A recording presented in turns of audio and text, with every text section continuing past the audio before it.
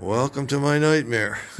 Okay, we just had another bike come into the shop here this morning. This one used to belong to, well, it still does belong to an old shipmate of mine. First time I saw this bike was about 30 years ago. It was out in the dockyard parking lot in the sunshine, just gleaming like a red jewel.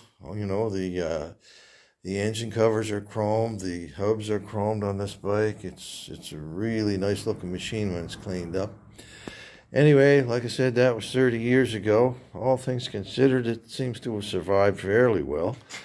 The chap that owns it, he hasn't got a chance to ride it lately. He's had some personal issues that he's had to deal with. So anyway, he wants me to get it running for him so him and his young fella can get out for a ride before his young fella goes to boot camp to join the Navy himself.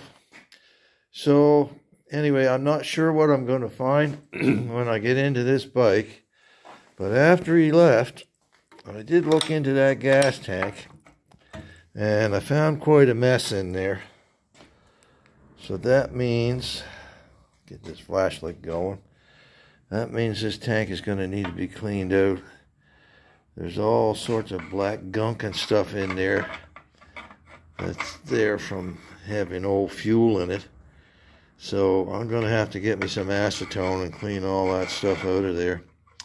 Anyway, I'll let you know how that works out. And like I say, in the meantime, I'll have to investigate the rest of the bike and find out what else is involved in getting this old jewel back on the road again. But anyway, I'll keep you posted. Meanwhile, the Panther, or the Franken Panther as I call it, is still an ongoing project. It's springtime here in Nova Scotia, so I'm getting these jobs in here now, you know, to get people back on the road again. But that doesn't mean I haven't forgotten about the Panther.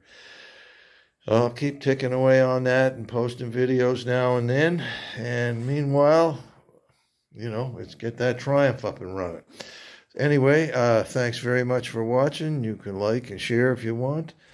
And if you want to, you can subscribe, and then you'll know when I've got something new here to work on. And you'll get some updates on this Triumph and, of course, on the Franken Panther too. Thanks for watching. Bye.